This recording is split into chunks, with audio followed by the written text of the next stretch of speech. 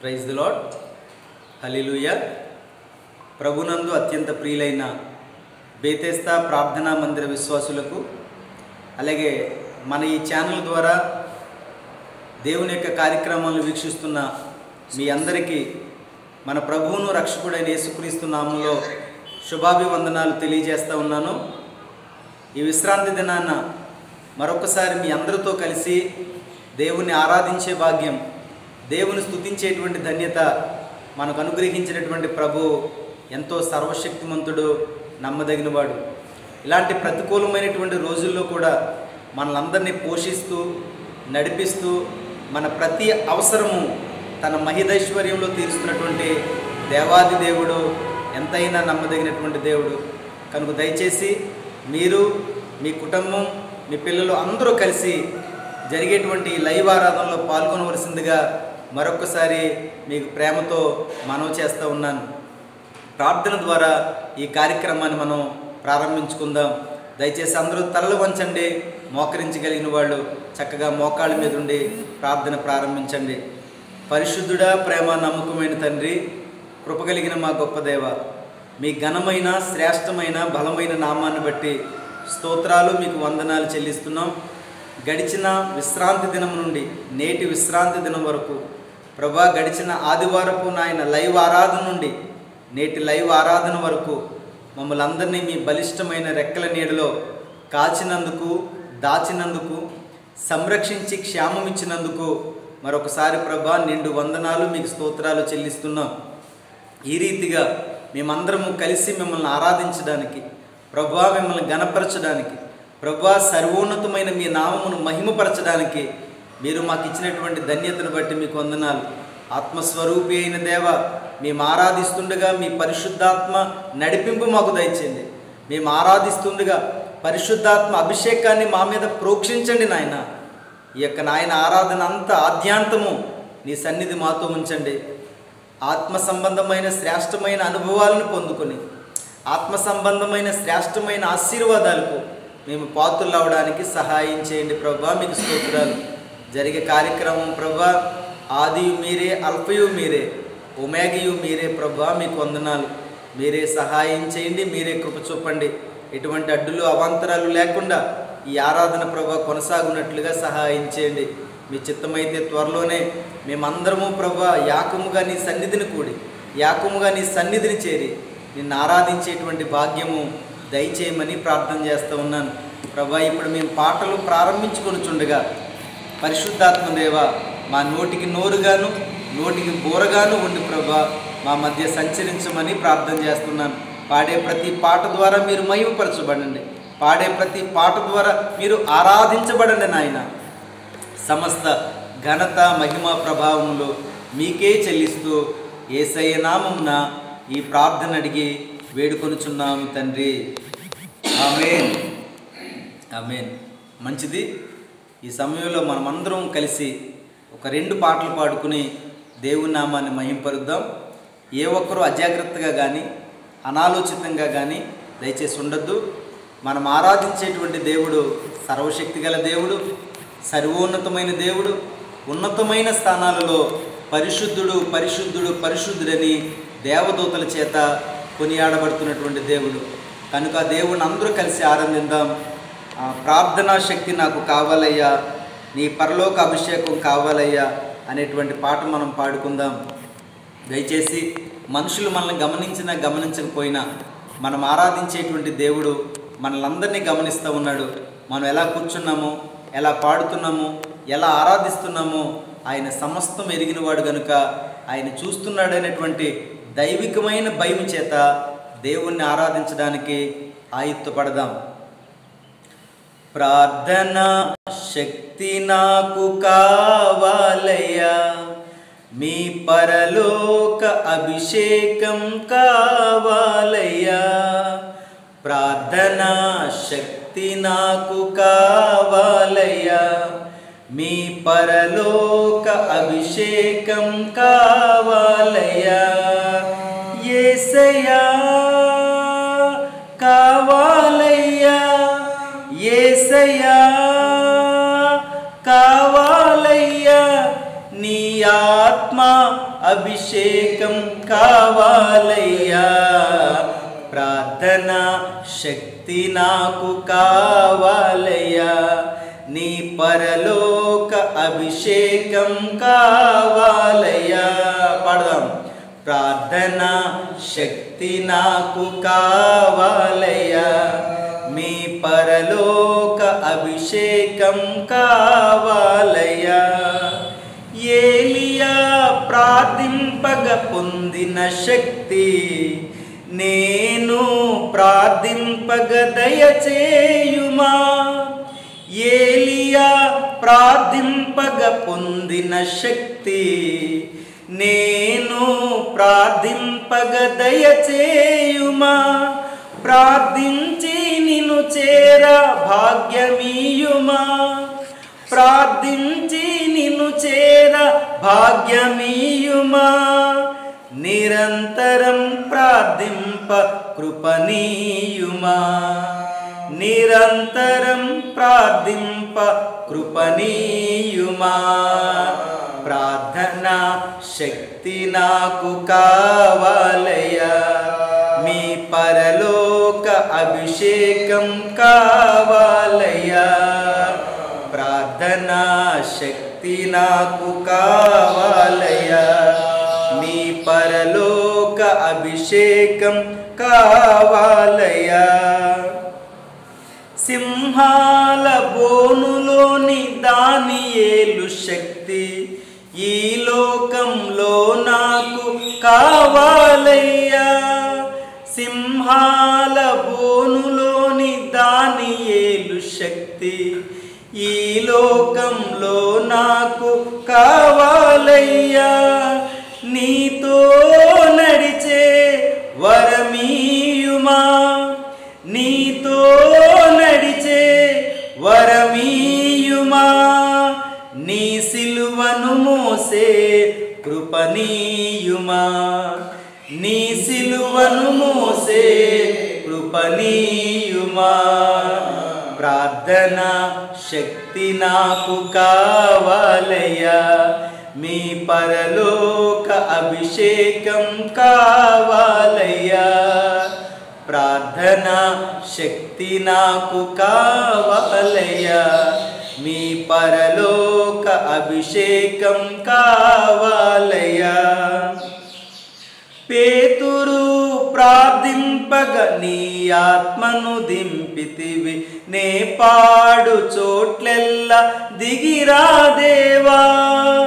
పేతురు ప్రార్థింపగ నీ ఆత్మను దింపితివి, నే పాడు చోట్లెల్లా దిగిరా దేవా. చిన్న వయసులోనే అభిషేకించిన ఇర్మియవల్ ఈ చిన్నవాడిని అభిషేకించుమా, ఈ చిన్నవాడిని అభిషేకించుమా. ప్రార్థన శక్తి నాకు కావాలయ్యా, మీ పరలోక అభిషేకం కావాలయ్యా. ప్రార్థన శక్తి నాకు కావాలయ్యా, మీ పరలోక అభిషేకం కావాలయ్యా. యేసయ్యా కావాలయ్యా, యేసయ్యా కావాలయ్యా, నీ ఆత్మ అభిషేకం కావాలయ్యా. ప్రార్థన శక్తి నాకు కావాలయ్యా, మీ పరలోక అభిషేకం కావాలయ్యా. ప్రార్థన శక్తి నాకు కావాలయ్యా, మీ పరలోక అభిషేకం కావాలయ్యా. హల్లెలూయా. అందరం కలిసి యాక స్వరంతో యాక మనస్సుతో బిగ్గరగా దేవునికి ఒక స్తుతి చెల్లిందాం. హల్లెలూయా, హల్లెలూయా. మనం ఆరాధించేటువంటి దేవుడు ఇశ్రాయేలు చేయు స్తుతుల మీద ఆసీనుడై ఉన్నటువంటి దేవుడు. తన ప్రజలు పాడుతూ ఉండగా, తన ప్రజలు ఆరాధిస్తూ ఉండగా, తన ప్రజలు మహిమపరుస్తూ ఉండగా వారి మధ్య సంచరించేటువంటి ఆత్మస్వరూపైన దేవుడు, మనం ఆరాధించేటువంటి దేవుడు. ఈ సమయంలో మరొక పాట పాడుకుని దేవుని నామాన్ని మహిమపరుద్దాం. హల్లెలూయా. విజయశీలుడా నా ప్రాణ ప్రియుడా, కృతజ్ఞతతో నిన్ను స్తుతించెదను. విజయశీలుడా నా ప్రాణ ప్రియుడా, కృతజ్ఞతతో నిన్ను స్తుతించెదను. నా యేసయ్యా నిన్ను వేడుకొనగా, నా యేసయ్యా నిన్ను వేడుకొనగా, నీ కార్యములన్నీయు సఫలము చేసితివి. నా కార్యములన్నీయు సఫలము చేసితివి. విజయశీలుడా నా ప్రాణ ప్రియుడా, కృతజ్ఞతతో నిన్ను స్తుతించెదను. అలసిన సమయమున నా ప్రాణములో త్రాణ పుట్టించినావు. ఆదరణ కలిగించి పిలుపును స్థిరపరచి ధైర్యముతో నింపినావు. అలసిన సమయమున నా ప్రాణములో త్రాణ పుట్టించినావు. ఆదరణ కలిగించి పిలుపును స్థిరపరచి ధైర్యముతో నింపినావు. నిత్యానందము కలిగించే నీ శుభవచనముతో నెమ్మదినిచ్చితివి. నిత్యానందము కలిగించే నీ శుభవచనముతో నెమ్మదినిచ్చితివి. విజయశీలుడా నా ప్రాణ ప్రియుడా, కృతజ్ఞతతో నిన్ను స్తుతించెదను. విజయశీలుడా నా ప్రాణ ప్రియుడా, కృతజ్ఞతతో నిన్ను స్తుతించెదను. ఆశ్చర్యకరమగుని బాహువు చాపి విడుదల కలిగించినావు. అరణ్య మార్గమున విడువక తోడై విజయముతో నడిపినావు. ఆశ్చర్యకరమగుని బాహువు చాపి విడుదల కలిగించినావు. అరణ్య మార్గమున విడువక తోడై విజయముతో నడిపినావు. నీ స్వాస్యమును తండ్రిగా నిలచి వాగ్దాన భూమికి చేర్చిన దేవా. నీ స్వాస్యమును తండ్రిగా నిలచి వాగ్దాన భూమిలో చేర్చిన దేవా. విజయశీలుడా నా ప్రాణ ప్రియుడా, కృతజ్ఞతతో నిన్ను స్తుతించెదను. ఆరోగ్యకరమగుని రెక్కల నీడలో ఆశ్రయమిచ్చితివి నాకు. అక్షయుడానా సంపూర్ణతకై మహిమాత్మతో నింపినావు. ఆరోగ్యకరమగుని రెక్కల నీడలో ఆశ్రయమిచ్చితివి నాకు. అక్షయుడానా సంపూర్ణతకై మహిమాత్మతో నింపినావు. నిత్యము నీతో నేనుండుటకై నూతన యెరూషలేం నిర్మించుచున్నావు. నిత్యము నీతో నేనుండుటకై నూతన యెరూషలేం నిర్మించుచున్నావు విజయశీలుడా, నా ప్రాణ ప్రియుడా. కృతజ్ఞతతో నిన్ను స్తుతించెదను నా యేసయ్యా, నిన్ను వేడుకొనగా నా యేసయ్యా, నిన్ను వేడుకొనగా నా కార్యములన్నీయు సఫలము చేసితివి విజయశీలుడా, నా ప్రాణ ప్రియుడా. కృతజ్ఞతతో నిన్ను స్తుతించెదను. హల్లెలూయా. అందరూ సర్వశక్తుడైన దేవుని చేతులారా మైపరుద్దాం. హల్లెలూయా, హల్లెలూయా, హల్లెలూయా. ఈ సమయంలో అందరూ లేచి నిలబడి కన్నులు మూసుకొని కొన్ని నిమిషాలు మన ప్రాణాత్మ శరీరాలకు ఆధారమైన దేవుడు, అనుదినము పరలోక మన్నా చేత మనల్ని పోషిస్తున్నటువంటి దేవుణ్ణి చేతులు జోడించి కన్నులు మూసుకొని కొన్ని నిమిషాలు ఆయన ఆరాధన చేద్దాం. ఆత్మస్వరూపైన దేవుణ్ణి.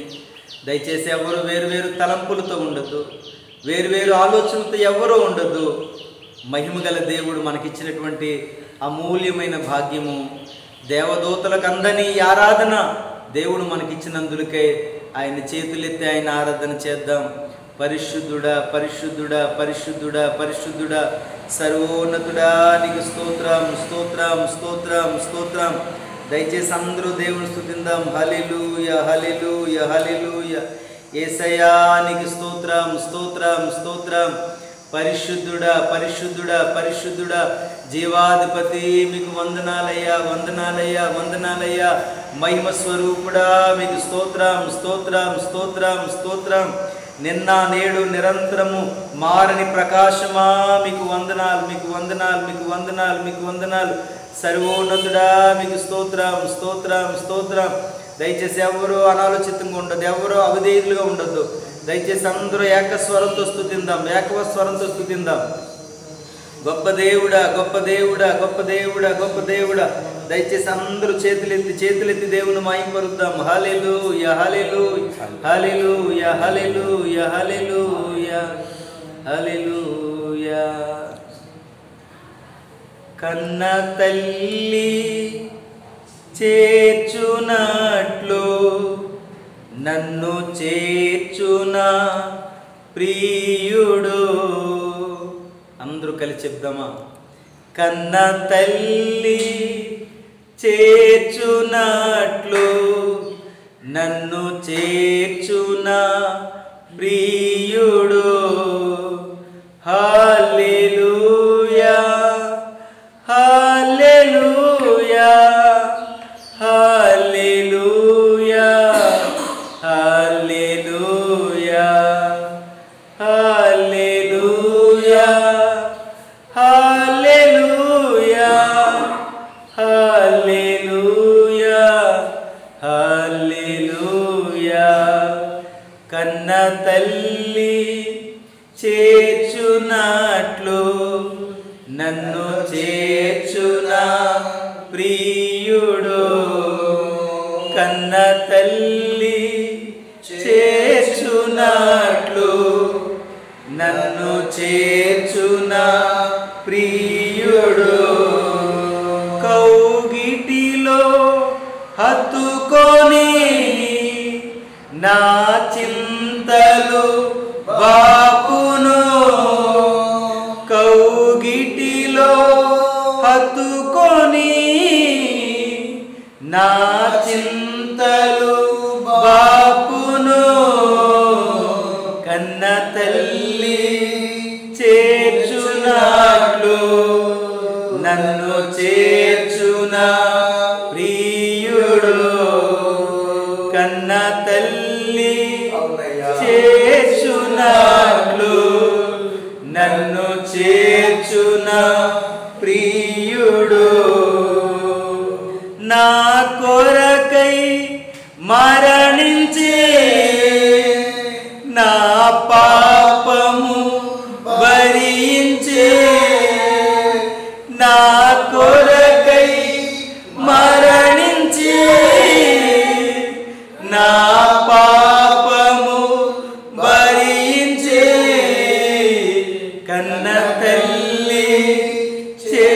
చేర్చునట్లు నన్ను చేర్చున ప్రియుడు కన్న తల్లి చేర్చునట్లు నన్ను చేర్చున ప్రియుడు చేయి పట్టి నడుపును శిఖరముపై నిలుపును చేయి పట్టి నడుపును శిఖరముపై నిలుపును కన్న తల్లి చేర్చునట్లు నన్ను చేర్చున ప్రియుడు కన్న తల్లి చేర్చునట్లు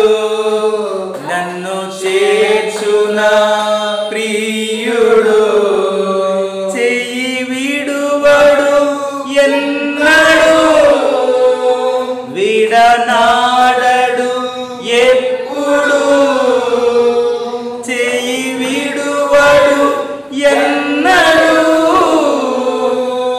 విడనాడడు ఎప్పుడు కన్న తల్లి చేర్చునట్లు నన్ను చేర్చున ప్రియుడు కన్న తల్లి చేర్చునట్లు నన్ను చేర్చున ప్రియుడు హల్లెలూయా హల్లెలూయా హల్లెలూయా హల్లెలూయా హల్లెలూయా హల్లెలూయా హల్లెలూయా హల్లెలూయా కన్న తల్లి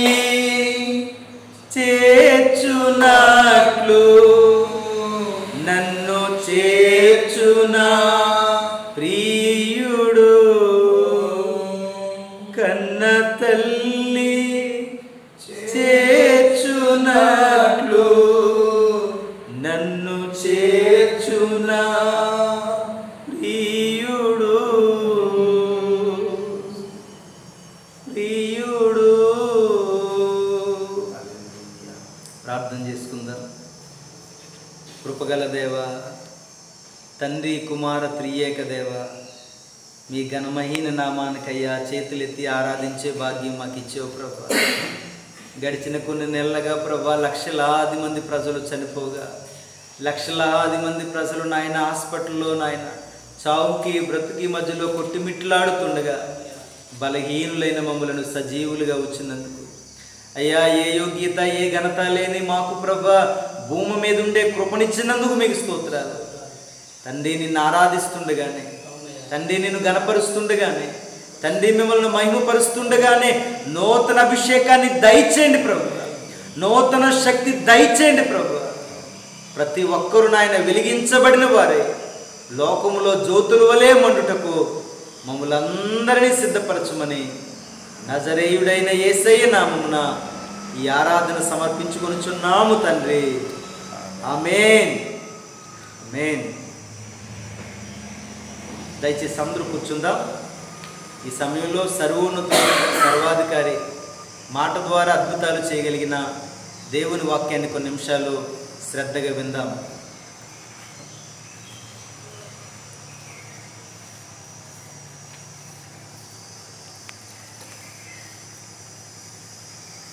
ప్రభునందు ప్రియమైన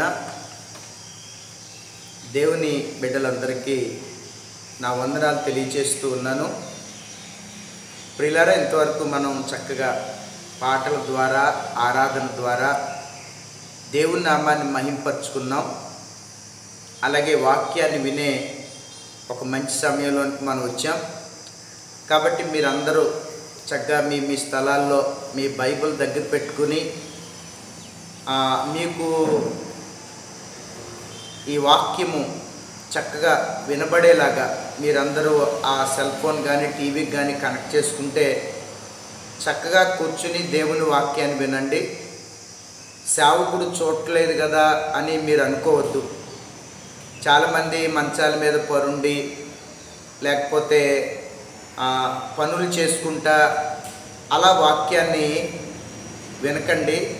ఎందుచేతనగా ప్రభు ఖచ్చితంగా మన మధ్యలో ఉన్నారు కాబట్టి ప్రభు మిమ్మల్ని చూస్తూ ఉన్నారు. ఆయనకు భయపడుతూ చక్కగా మరి అందరూ కూర్చుని కుటుంబం అంతా దేవుని వాక్యం వినే ప్రయత్నం చేయాలని ప్రేమతో మనవి చేస్తూ ఉన్నాను. మరి ఈరోజు మనం దేవుని వాక్యాన్ని ధ్యానం చేద్దాం. అపోస్తలుడైన పౌలు గారు ఈ ఫిలిప్పీలకు రాసినటువంటి పత్రికలో 4వ అధ్యాయము 1వ వచనంలో ఉన్న ఒక మాట నేను చదువుతున్నాను, గమనించండి. కావున నేను అపేక్షించు నా ప్రియ సహోదరులారా, నా ఆనందమును నా కిరీటమునయున్న నా ప్రియులారా, ఇట్లు ప్రభునందు స్థిరులై ఉండండి. గమనించండి ఈ మాట. ఒక నిజమైన సేవకుడికి సంతోషమైన, ఒక నిజమైన సేవకుడికి ప్రభునందు మెప్పైన, ఒక నిజమైన సేవకుడికి ప్రభునందు కిరీటమైన ఎవరు అంటే ఆయన ప్రభు కొరకు సంపాదించిన సంఘమే. ఆ సంఘము ఎలా ఉంటే ఆ సేవకుడు సంతోషిస్తాడు, ఆ సంఘం ఎలా ఉంటే ప్రభునందు ఆ సేవకునికి మెప్పు లేక కిరీటము లేక ఆనందము కలుగుద్ది అని మనం ఆలోచన చేస్తే పౌలు భక్తుడు ఇలా చెప్తున్నాడు, ప్రభునందు మీరు స్థిరులై ఉండుడి అని మాట్లాడుతూ ఉన్నాడు. చాలామంది వాళ్ళు పట్టిన పంతంలో స్థిరంగా ఉంటారు. అలాగే వాళ్ళు చేయాలనుకున్నటువంటి పనిలో కొంతమంది స్థిరంగా ఉంటారు. అలాగే కొంతమంది మాట పట్టుదల వస్తే ఆ పట్టుదలలో స్థిరంగా ఉంటారు. ఇవన్నీ లోక సంబంధమైనటువంటివి.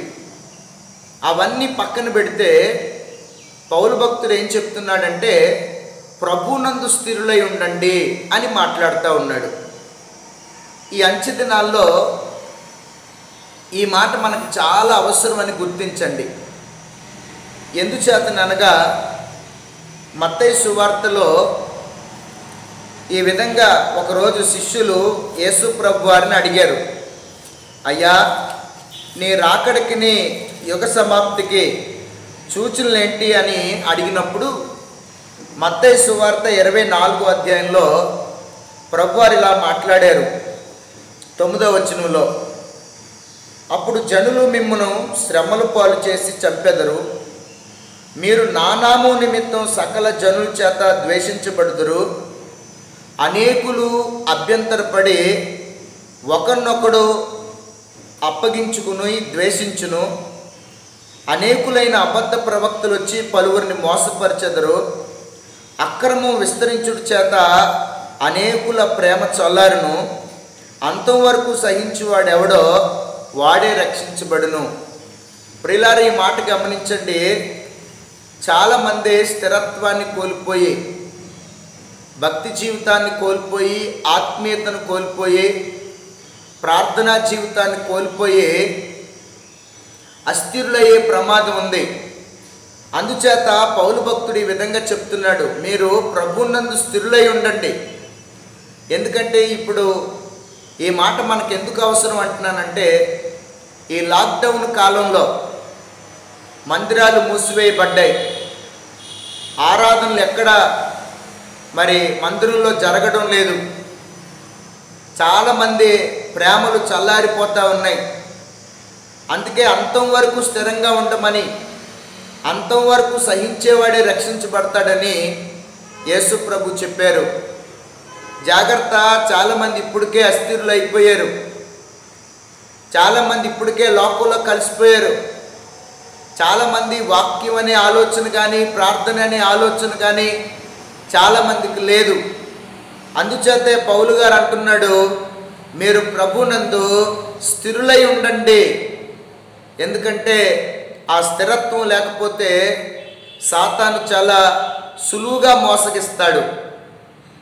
దేవుడు ఆదాము అవ్వలను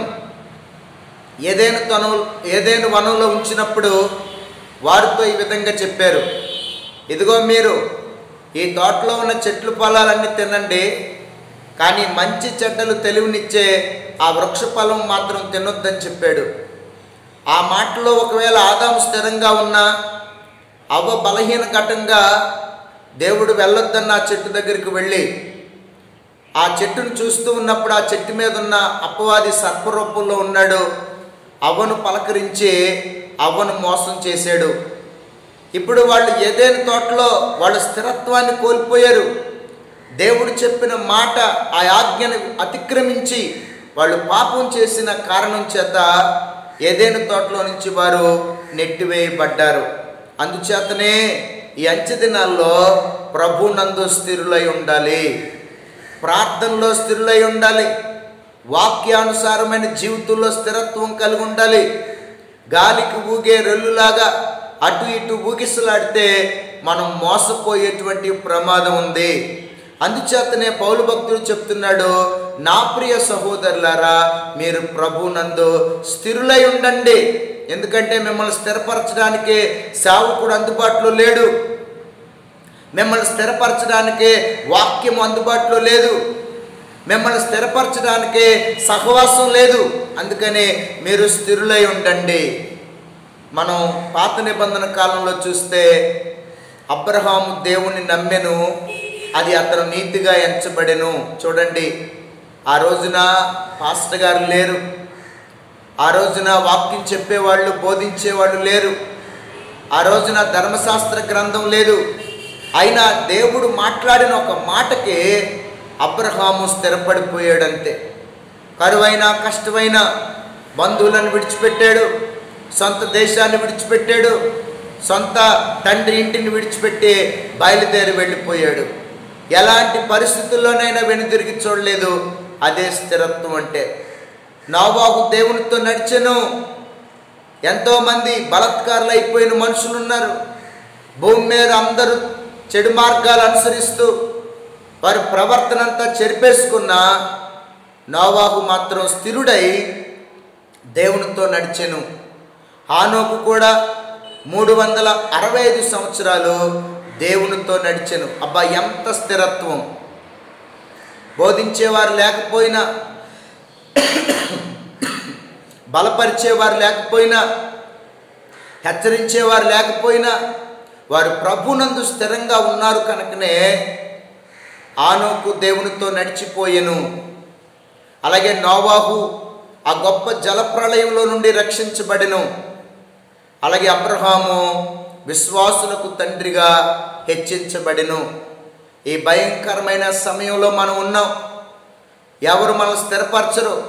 ప్రభునందు మనమే స్థిరులుగా ఉంటే మనం ఈ పరిస్థితుల్లోంచి తప్పించుకొని క్షేమంగా ఉండగలం. లేదా ఈ లోకాన్ని విడిచిపెడితే దేవుని రాజ్యం అయినా మనం సంపాదించుకోగలం. అందుచేత మోసపోకండి. అపవాది ఇంకా ప్రార్థనలు ఎందుకు, ఆరాధనలు ఎలాగా లేవు కదా, ఆదివారం కూడా పని చేసుకుంటే డబ్బులు వస్తాయని మభ్య పెడతాడేమో.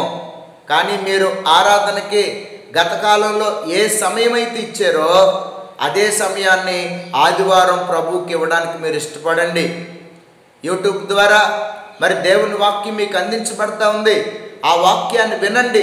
సరిచేసుకోవలసినవి ఏమిటో, ఒప్పుకోవలసినవి ఏమిటో, దిద్దుకోవలసినవి ఏమిటో, నేర్చుకోవలసినవి ఏమిటో నేర్చుకుని ప్రభునందు స్థిరులై ఉండడానికి మీరు ప్రయత్నం చేయండి. ఎందుకనగా అంతం వరకు సహించువాడే రక్షించబడును అని దేవుని వాక్యము సెలవిస్తూ ఉంది. ఇక మరొక మాట కూడా మనం చూద్దాం. అదే ఫిలిప్పీలకు రాసిన పత్రిక 4వ అధ్యాయము 2వ వచనంలో ఇలా రాయబడింది, ప్రభునందు ఏక మనస్సు గలవారయుండుడి. మొట్టమొదటి మాట ప్రభునందు స్థిరులై ఉండండి అని పౌలు భక్తుడు చెప్తూ ఉన్నారు. ఇక రెండవ మాట ప్రభువునందు ఏక మనస్సు కలిగి ఉండండి అన్నాడు. నిజమే, ఈరోజు దేవుని బిడ్డలందరికీ ఏక మనస్సు కావాలి. ఈ ఏక మనస్సు ఎప్పుడు వస్తుంది అనంటే అందరూ దేవుని సన్నిధిలో మోకరించి ప్రార్థన చేసినప్పుడే ఏక మనస్సు వస్తుంది. ప్రియులారా, యేసుక్రీస్తు ప్రభువారు సిలువ వేయబడి ఆయన చనిపోయిన తరువాత పునరుద్ధానుడై లేచారు. సంఘమంతా మేడగదిలో కూర్చున్నారు. దాదాపు 120 మంది అక్కడ కూడుకున్నారు. ఆ 120 మంది కూడా ఏక మనసుతో ప్రార్థన చేస్తున్నారట.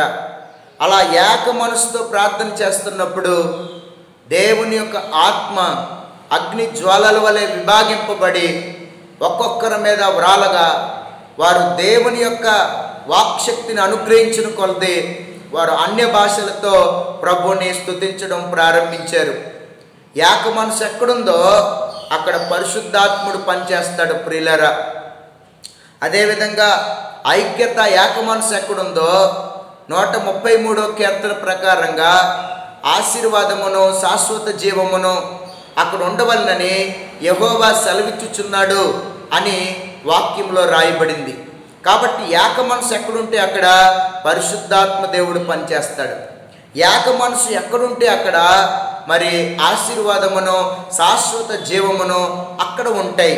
కాబట్టి పేతురు కూడా ఒకసారి మరి సరసాల్లో బంధించబడినప్పుడు సంఘమంతా ఏక మనసు కలిగి అత్యాసక్తితో ప్రార్థన చేస్తే మరి దేవుని దూత వచ్చి పేతురును విడిపించి మరి బయటకు తీసుకొచ్చినట్టుగా కూడా మనం అపోస్తుల కార్యాల గ్రంథంలో చూడగలం. అంటే ఏక మనసు ఎక్కడుందో అక్కడ విడుదల కార్యాలు జరుగుతాయి. ఎంత అద్భుతం!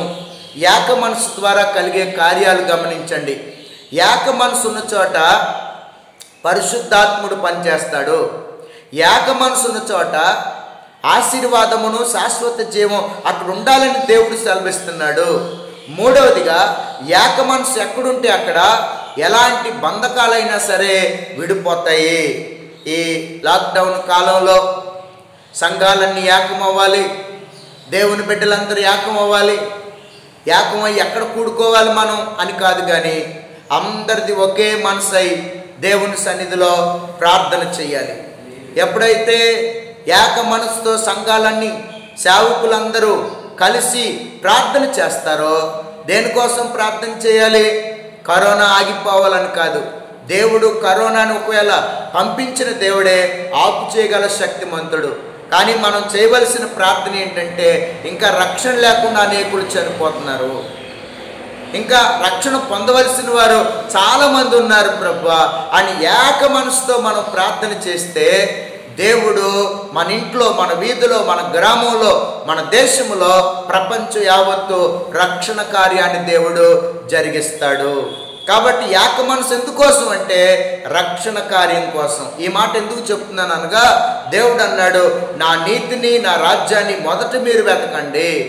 నా నీతి కోసం, నా రాజ్యం కోసం, రక్షణ కోసం ప్రార్థన చేస్తే ఆ తర్వాత మీరు అడిగినవన్నీ మీకు అనుగ్రహించబడతాయి అన్నాడు. కరోనా ఆగిపోవడం దేవునికి అసాధ్యమేం కాదు.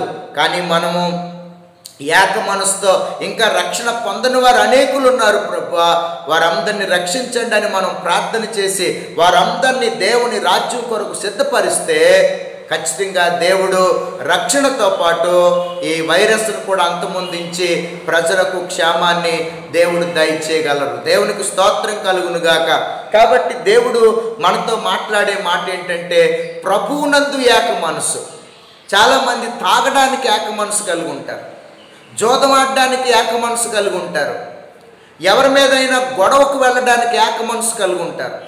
ఇంకొంతమంది సంఘాల్లో అలాగే కొన్ని దైవ కార్యాలు జరిగేటప్పుడు వాటిని అడ్డుగించడానికి ఏక మనసు కలిగి ఉంటారు. దానివల్ల ఫలితమే ఉండదు, అది సాతాను మనసు అంతే. కానీ ప్రభువునందు ఏక మనసు, ప్రభువును బట్టి ఏక మనసు కలిగి అందరూ ఉంటే ప్రభు యొక్క విడుదల కార్యాలు చూడగలం, ఆశీర్వాదాలు చూడగలం, పరిశుద్ధాత్మ కుమ్మరింపు అభిషేకాన్ని కూడా మనము చూడగలం ప్రియులారా. అదేవిధంగా మరి ఫిలిప్పీలకు రాసిన పత్రిక 4వ అధ్యాయం 4వ వచనంలో కూడా పౌలు గారు ఇలా చెప్తున్నాడు, ఎల్లప్పుడూ ప్రభువునందు ఆనందించుడి, మరలా చెప్పేదను ఆనందించుడి. అబ్బా, ఈ మాట ఎంత అద్భుతంగా ఉంది. ప్రభువునందు ఆనందించండి.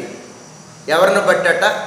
ప్రభువును బట్టి ఆనందించండి, ప్రభువు నందు ఆనందించండి. నిజమే, ప్రభువుని పరిపూర్ణంగా ఎరగనివాడు, పరిపూర్ణంగా ప్రభువునందు లేనివాడు భయపడతాడు, కలవరపడతాడు.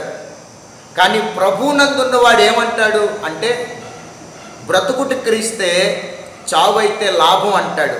ఈ మాట పౌలు భక్తుడే మాట్లాడుతున్నాడు. ఆయన ప్రభువునందు ఉన్నాడు కనుక బ్రతుకుట క్రీస్తే చావైతే లాభం అన్నాడు.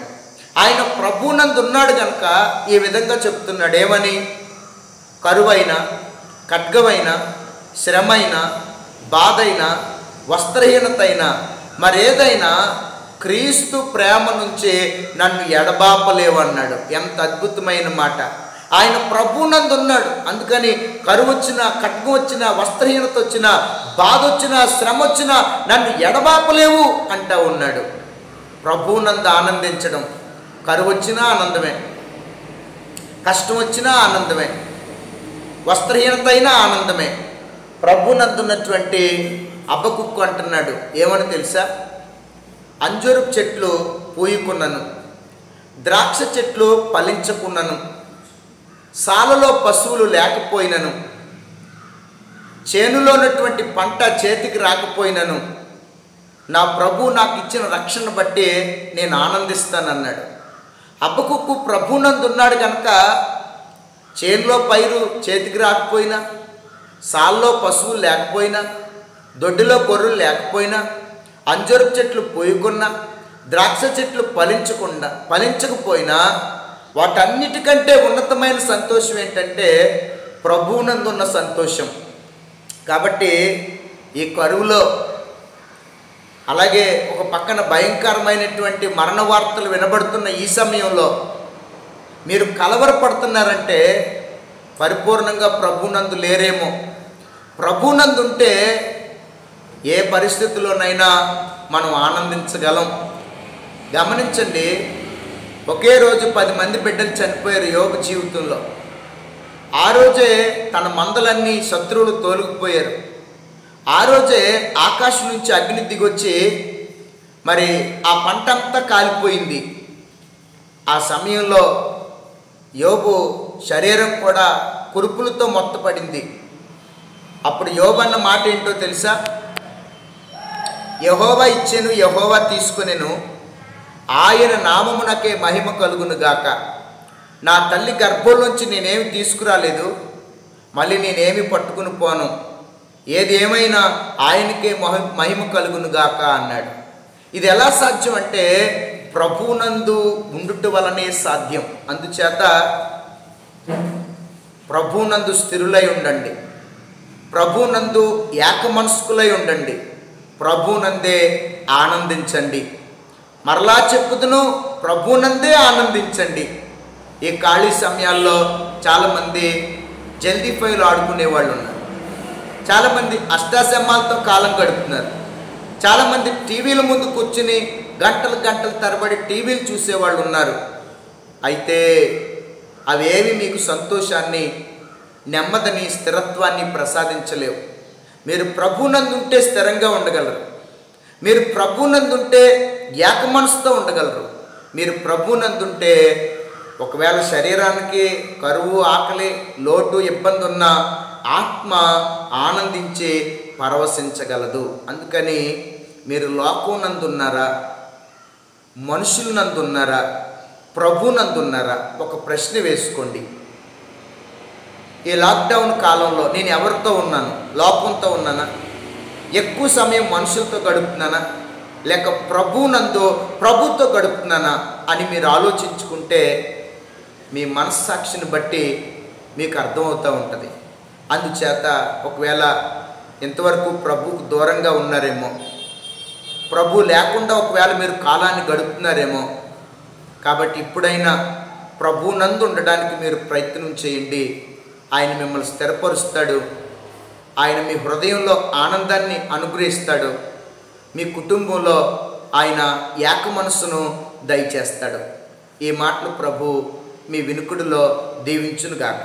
ప్రార్థన చేసుకుందాం. మీరున్న స్థలంలో అలాగే మోకాళ్ళ మీదకి రండి. ఒక్క 2-3 నిమిషాలు కళ్ళు మూసుకుని మోకరించి నాతో పాటు ఈ ప్రార్థన చేయండి. పరిశుద్ధుడా, ప్రేమగల తండ్రి, కృపగలిగిన మా దేవ, ఇంతవరకు మేము ఎవరినందు ఉన్నామో ఒక ప్రశ్న వేసుకోవడానికి మీరు మమ్మల్ని సంధించారు నాయన. ఎందుకంటే చాలామంది లోకమునందే ఉన్నారు, చాలామంది మనుషులతోనే ఉన్నారు, చాలామంది వ్యర్థమైన ఆటలతోనే ఉన్నారు. అలాగే నాయన కొంతమంది ఏవేవో ఉపయోగం లేని కార్యకలాపాలతో సమయాన్ని పోగొట్టుకుంటున్నారు. కానీ పౌలు భక్తుడు చెప్పినట్టు మీరు ప్రభువునందు స్థిరులై ఉండండి. ఎందుకంటే ఈ అంచె దినాల్లో చాలామంది ప్రేమలు చల్లారిపోతాయి, ప్రార్థనలు చల్లారిపోతాయి, ఆత్మీయత చల్లారిపోతాయి. దొంగ దోచుకునేవాడు అపవాది సిద్ధంగా ఉన్నాడు. అందుచేత స్థిరత్వాన్ని కోల్పోతారు చాలామంది. అవ్వమ్మ స్థిరత్వాన్ని కోల్పోయింది. ఏదైనా తోటలోంచి వారిద్దరు నెట్టివేయబడ్డారు. కాబట్టి నాయనా మేము ప్రభువునందు స్థిరులై ఉండడానికి మాకు సహాయం చేయండి. అలాగే ప్రభువునందు ఏక మనసుతో ఉండమన్నావు. ఏక మనసు ఎక్కడుందో అక్కడ పరిశుద్ధాత్మ కుమ్మరించబడింది. ఆ 120 మంది మేడగదిలో ప్రార్థన చేస్తున్నప్పుడు ఏక మనసుతో ప్రార్థించినప్పుడు ఆత్మ దిగొచ్చింది. సహోదరుల ఐక్యత కలిగి ఉంటే ఆశీర్వాదం, శాశ్వత జీవం అక్కడ ఉంటుందని చెప్పావు నాయన. ఏక మనసు లేకనేమో మాకు ఆత్మ నడిపింపు లేదు, ఏక మనసు లేకేమో ఆశీర్వాదం, జీవం లేదు నాయన. ఏక మనసుగా సంఘం అంతా పేతురు కొరకు ప్రార్థన చేసినప్పుడు దేవదూత దిగొచ్చి పేతురు బంధకాలు విడిపించింది కదా ప్రభు. ఏక మనసు లేకనేమో ఇంకనూ మా బంధకాల నుంచి మేము విడుదల పొందలేకపోతున్నాం నాయన. కాబట్టి నాయన మేము ఏక మనసు గలవారమై ప్రతి బంధకం నుంచి విడుదల పొందడానికి అయ్యా మాలో ఏకాత్మ, ఏక మనసు దయచేయమని ప్రార్థన చేస్తున్నాం ప్రభు. అలాగే ప్రభువునందు ఆనందించమన్నా. నిజమే, ప్రభువునందు లేకపోతే అన్ని విషయాలకి దుఃఖమే, అన్ని విషయాలను బట్టి బాధే, అన్ని జరుగుతున్న పరిణామాలు బట్టి కృంగిదలే. కానీ నీ యందున్న వారు చేనులో పశువులు లేకపోయినా, దొడ్డిలో గొర్రెలు లేకపోయినా, అంజూరు చెట్లు పూయకపోయినా, పంట చేతికి రాకపోయినా నేను ప్రభువునందు ఆయన నాకు ఇచ్చిన రక్షణ బట్టి నేను ఆనందిస్తాను అన్నాడు. పౌలు భక్తుడు అన్నాడు, బ్రతుకుడు క్రీస్తే చావైతే లాభం. కరువైన, కట్టుమైన, వస్త్రహీనత అయినా అదేదైనా ఆయన ప్రేమలోంచి నన్ను ఎడబాపదు. ఎందుకంటే ఆయన యందు నేను ఆనందాన్ని కలిగి ఉన్నాను, ఆయనలో ఆనందిస్తున్నాను నేను అని చెప్పగలిగినట్టు ప్రభువా విత్తబడిన మాటలు నీ ప్రియబిడ్డలందరికీ మేలుకరంగా ఉంచండి. ప్రభువునందు స్థిరులై ఉండడానికి, ప్రభువునందు ఏక మనసుతో ఉండడానికి, ప్రభువునందు ఆనందించడానికి నీ బిడ్డలమైన మా అందరికీ కృప దయచేయమని. ఎవరైనా ఒకవేళ బలహీనలై ఉంటే, ఎవరైనా ఒకవేళ కుటుంబంలో ఏదైనా సమస్యతో ఉంటే అయ్యా నువ్వు తప్ప మాకు దిక్కు ఎవరున్నారు నాయన. నీవే సరిచేయండి, నీవే స్వస్థపరచండి, నీవే బాగు చేయండి, నీవే మేలు అనుగ్రహించమని యేసు నామములో ఈ ప్రార్థన అడుగుచున్నాము తండ్రి, ఆమేన్. మన పరమ తండ్రి అయిన దేవుని ప్రేమ, మన రక్షకుడైన యేసుక్రీస్తు ప్రభు యొక్క కృప, పరిశుద్ధాత్మ దేవుని యొక్క ఆదరణ, అన్యోన్య సహవాసం సదా మనకు తోడై ఉండి లోకంలో పరిశుద్ధులు నడిపించినట్టు మనలను పరిశుద్ధతలు నడిపించి బలపరచును గాక. ఆమేన్. అందరికీ వందనాలు.